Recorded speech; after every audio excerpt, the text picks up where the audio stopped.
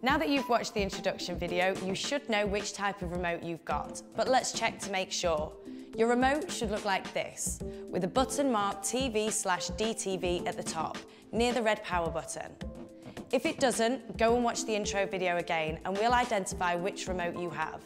If you do have the TV/DTV button on the remote, simply pick it up and turn the TV on. We'll have your TV retuned in just a couple of minutes.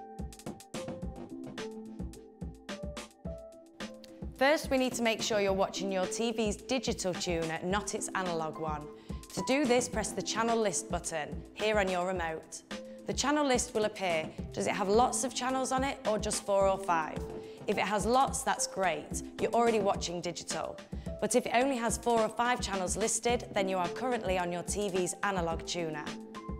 But don't worry, simply press the TV/DTV button. This will change to the digital tuner. Again, press the channel list button. Can you see more than 5 channels? Good. You're now watching your TV's digital tuner. Now press menu on your remote. This menu will appear on your screen.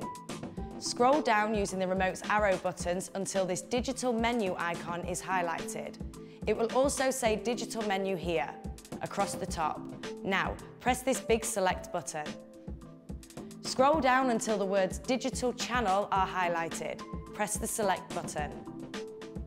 Now scroll down until auto store is highlighted. Press that select button again.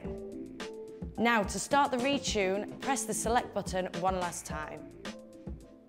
Your TV is now retuning and all you need to do is sit back and wait a couple of minutes. When the retune is done, press this exit button. Your Samsung TV is now retuned. To see all the digital channels, press this channel list button on your remote. You can now rest assured that you have access to all the channels and services available. Enjoy!